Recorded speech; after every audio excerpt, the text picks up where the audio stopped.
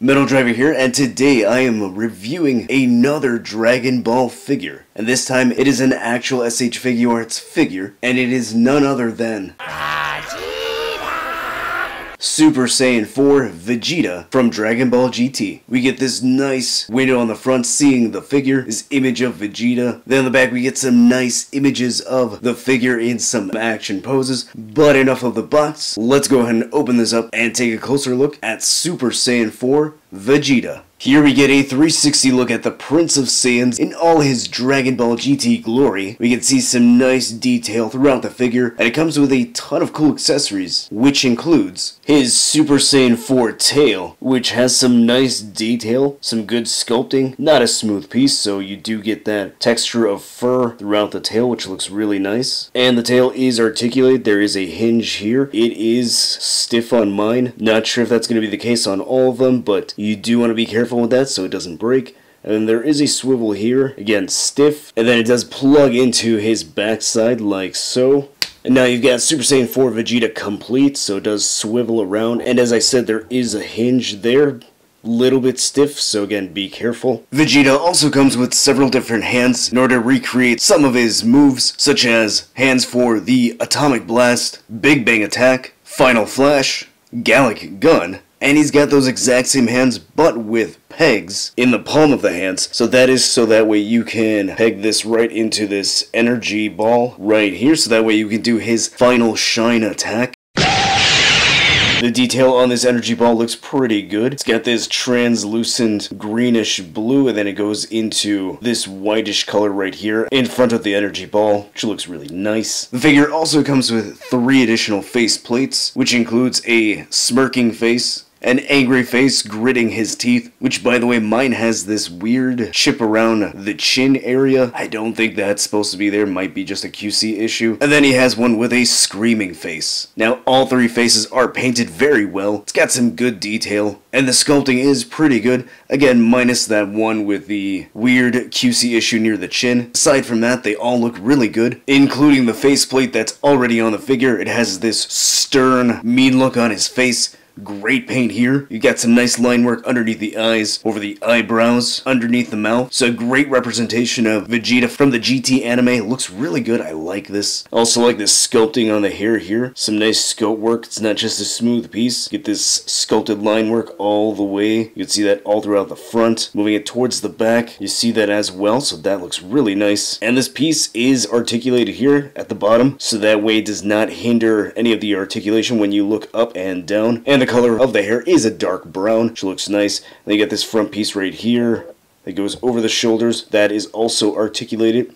Again, that's to help with the articulation of the neck and the head. He's got this nice beefy torso. I think the paint on the skin tone looks pretty good. I think it looks pretty accurate to the colors of GT. Some good definition on the muscles right here. And then you've got his red fur here on the sides and all over the arms. You need some nice close-up detail on the fur right here. The sculpted fur, really good. Some good detail all over. I do like the color choice on the fur. Then it goes into here, up by the shoulder area where the butterfly joint is. Looking on the back, again, good muscle definition here on the back. That looks really nice. Again, that sculpting of the fur all the way around. His tail is right here. You can even see the sculpting here where the tail pops out of the pants of the ripped hole. Gloves look good. Good sculpt work here. I do like the creases that we have here, so nice. Looks very good. Nice paint work, good solid. This nice light purple look. Then look at the lower body, we see good sculpt work on the pants right here. This purple belt, painted really well, so it doesn't look sloppy at all.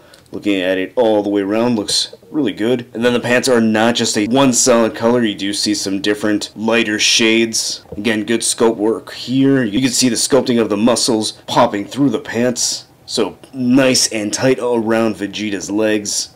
Got his purple boots, sculpted really well, good paint work on the yellow parts of the feet. So I am really happy with the detailing on the figure. Looks really nice, great sculpt work, great paint. Certainly looks like how Vegeta looked from GT. I think this is a good representation. So even though it looks good, now let's go ahead and check out and see how good the articulation is. The head is on a double ball joint, so it does look that far down. It looks that high up. And then you do need to move the hair that is articulated, so that will allow for some extra movement there.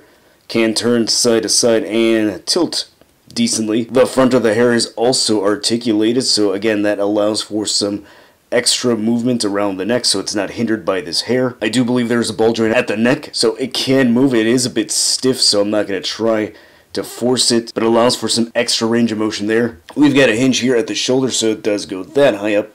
You can rotate it all the way around. There's a bicep swivel, double jointed elbows, so not too bad of a range there. The wrist can rotate, and there is also a hinge. And then we get some butterfly joints, so allows for some great range there, so that way you can pose Vegeta in some great action poses. It is a little stiff on mine. We get ball joints at the upper diaphragm and the waist, so he can't crunch that far forward at the upper diaphragm, and then a little more at the waist, and then go all the way back using both points of articulation. He can pivot and rotate both at the upper diaphragm and the waist. The legs go that far out, so that's a great range there. It can go that high up, yep, there you go, so excellent high kick there. Rotation at the thigh, double jointed knees, some good range there. No rotation at the boot, but there is some rotation down here by the ankle. We get an ankle pivot. There is also a hinge and some toe articulation. And as mentioned before, the tail is also articulated, so you can turn it around. There is a hinge there, so you can move it up and down.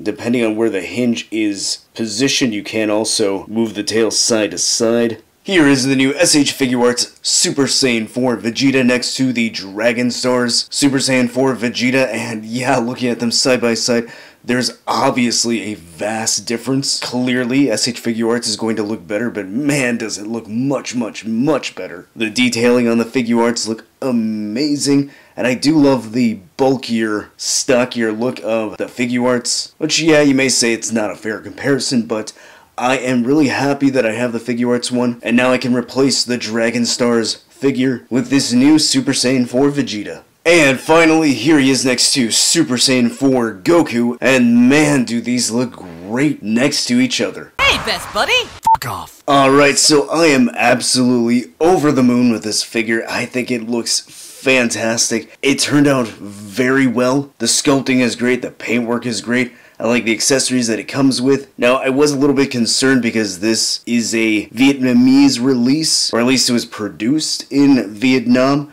And from my understanding, because I am just getting back into collecting SH Figuarts Dragon Ball figures, my understanding is that the Vietnam figures have had some spotty QC, so I was kind of concerned that this one might have some sort of issue, but so far mine has not had a single QC problem that I have encountered. Now, I don't know if that is going to be the same across the board. Hopefully it is. So if you do end up picking this one up, you don't get any problems with this figure, but I love this. I am a sucker for Super Saiyan 4, one of the few things that I loved from Dragon Ball GT, so much so that when I was a teenager, whenever I would play Budokai 3 or Tenkaichi 3, I was always choosing Super Saiyan 4 Goku and Vegeta, and this figure, in my opinion, does a great job in capturing that essence of Super Saiyan 4. So I say it's worth picking up. Great figure, and I think you're gonna like it. And speaking of liking, if you enjoyed this video, hit that like button and subscribe. This is my second Dragon Ball figure review. I plan on doing more as the figures come out. So if you're new to the channel and you enjoyed this video, thank you so much. If you're one of my regular viewers and you watch this, I greatly appreciate it. And if you want to see my first Dragon Ball review that I did, click on the card at the end of the video, and I'll see you next time.